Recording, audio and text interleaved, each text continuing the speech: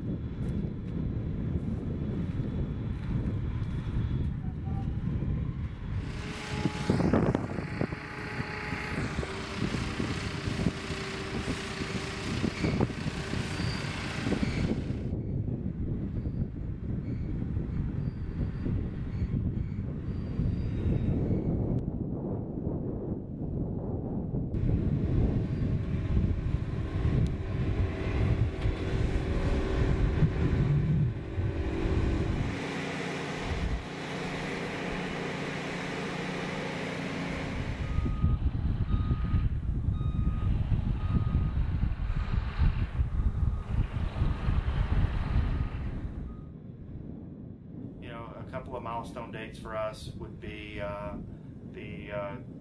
all of the components themselves arriving to site by end of November, having them totally installed, erected out with all the rotors flown, by first part of December, and fully commissioned and handed over the first 86 turbines by the end of December.